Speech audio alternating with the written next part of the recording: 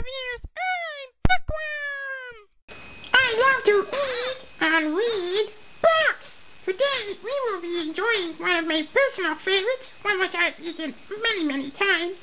F. Scott Fitzgerald's The Great Gatsby. The Great Gatsby by F. Scott Fitzgerald. The Great Gatsby takes place in 1920 New York. Nick Carraway has come from the Midwest to seek his fortune in New York. He moves into J. Gatsby, who is very rich and has a very big house. But most of it is for show. It is really just one giant scenery to try and convince people what Gatsby isn't. Also in the city is Nick's cousin, Daisy, and her mean husband, Tom. Tom's mistress is Myrtle Wilson, who is very plump with a knife.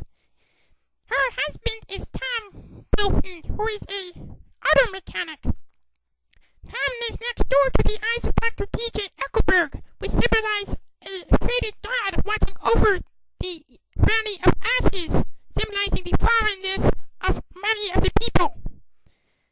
Gatsby has giant parties. One of his guests is Owl Eyes, who has big glasses so he can see through Gatsby's scenery. Gatsby works for Meyer Wolfsheim, who is a gangster. Turns out that Gatsby was boyfriend to Daisy a very long time ago, and he convinces Nick to get them back together. Once they get back together, Gatsby catches a clock off a mantelpiece, symbolizing that he is trying to reclaim time that has gone by. Gatsby then shows Daisy his closet of clothes, representing you should never wear white after Labor Day. Gatsby has Daisy and Tom for one of his parties, but Tom doesn't like it. So then they all get together at a hotel, where they get very angry at each other. So then Gatsby drives off with Daisy, but then they kill Myrtle with their car. The next day, Nick tells Gatsby he's better than the whole lot of the rest of them, and then Tom kills Gatsby. No one shows up to Gatsby's funeral except for Nick and Gatsby's father and Owl Eyes, because Owl Eyes is passing judgment. He is kind of like a god figure because he has glasses. Does that mean bookworms are gods? I wonder. Nick leaves the city, never to return. The end. What a lovely story. F. Scott Fitzgerald starts The Great Gatsby off with a poem written by his pen name, Thomas Park the Invalid, who first appeared in This Side of Paradise, one of his earlier novels. It is a funny poem, but one which captures the essence of the whole novel. Here to perform the poem is Nuzzle. Thanks, Bookworm. Can you hit the music? Okay. The way you go hard, if that will move it, you can bounce high, bounce forward, you can see right gold and high, bouncing over eye with a view. High bouncing over eye with a view, yeah! Thank you, Nuzzle. That was excellent.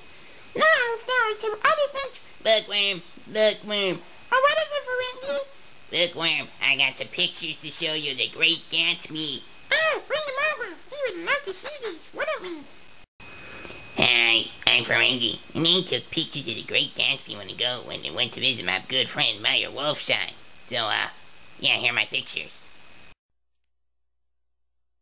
Okay. So here's me fixing the 1919 World Series with Meyer Wolfsheim.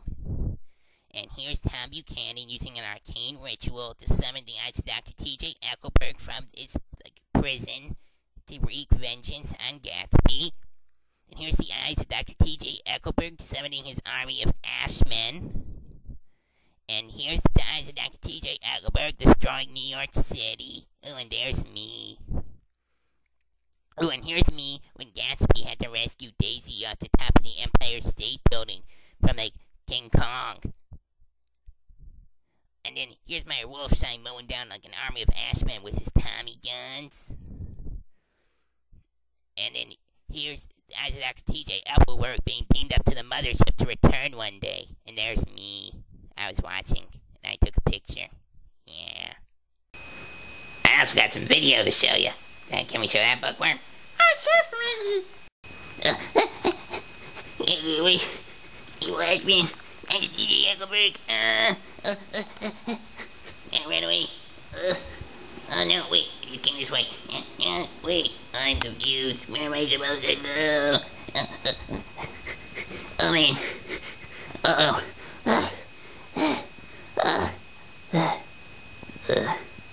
I'm lost.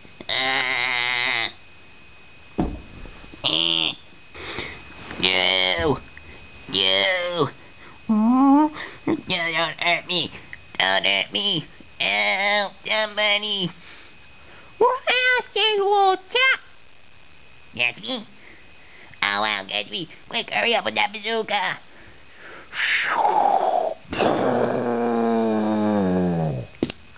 Huzzah! And that's how I spent my summer vacation. Thanks for having me, Bookworm. Oh, anytime, Ferengi. Feel free to take more vacations and tell us about them later.